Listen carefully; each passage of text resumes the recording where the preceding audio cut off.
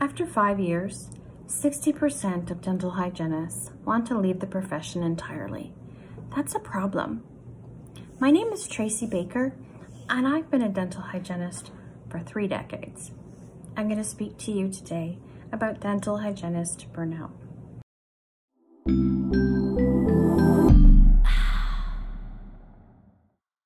When I was asked to speak on this topic, the first thing I did was go straight to the source. I spoke to hygienists that were identifying as feeling burnt out.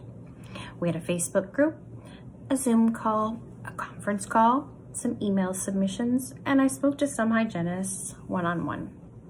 Overall, I spoke to 80 hygienists from all across the country, East Coast to West Coast, the southern states, and the northern ones too, even some in Canada. You know, we hygienists, we like to do our research, right? There were some universal topics, and I'm going to start with the big one, money. It wasn't how much money that they were getting paid or not getting paid. What really tended to start that burnout feeling was the fact that after a certain number of years, they max out on their income. We're just not going to make any more money than that. Some hygienists, although they had been with a practice for 7 years, 10 years, 12 years, they felt that they had contributed to the practice. When they asked for a raise, they were told, hygienists don't make that much. This is how much hygienists make. And that was going to be the end of it.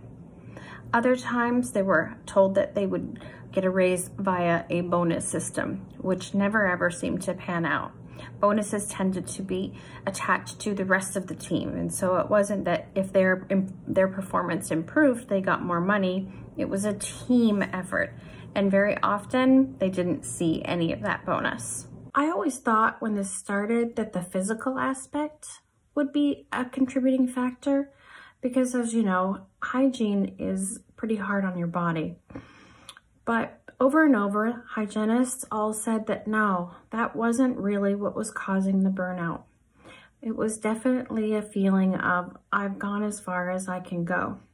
The other thing that really came up a lot was hostility about how much money they do make. So although they're capped out and hit a ceiling, there still seems to be some resentment from not only the team, but from the dentists themselves about how much they're paying the hygienists. And it was really disheartening to know that I have met my ceiling and still people don't like me for it. Sometimes they would ask for help, support from the team, and they would kind of get pushback. And the whole feeling was, you make that much money, you can do it yourself. And it wasn't that a hygienist was asking for help for herself, it was for the benefit of the patient. So that tended to really get their spirits down. There's a real feeling of not necessarily being a part of the team, even if you're a team player. I know one hygienist said that the dentist had a massage therapist come in for the entire team, but not the hygienists. So everybody got a nice massage and the hygienist continued to work on patients. Another topic that came up was benefits or lack thereof. Many hygienists had worked for over 10 years for an employer and had never ever been offered a health plan or health insurance for their family.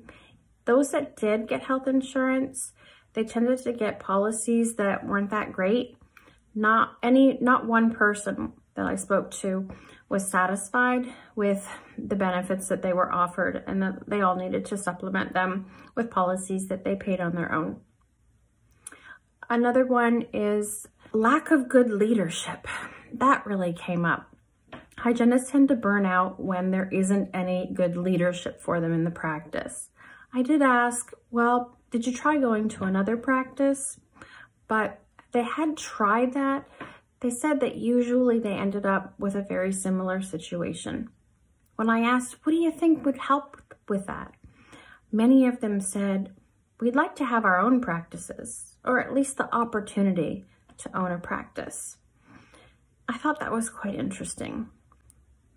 Overall, I would have to say that the hygienists that experience burnout, they don't want to be burnt out. They really do want to have the passion ignited for them, but they feel that the way that hygiene is set up in this country and across the system, it's just never going to happen. And they're more resigned, not so much burnt out. What I can see is that dental hygiene burnout is not an individual problem. It looks to me like this is a systemic problem. The question remains, what can we do about this? We can't keep continuing burning out hygienists after 5 years. They are either going to leave the profession or they're going to work and be miserable. That affects patient care. It affects the whole practice. This is something that we really do have to address. And so the only way that it's going to change is if we come together and make it change.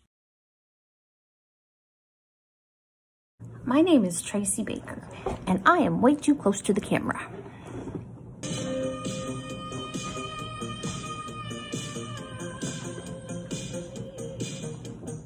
Ouch.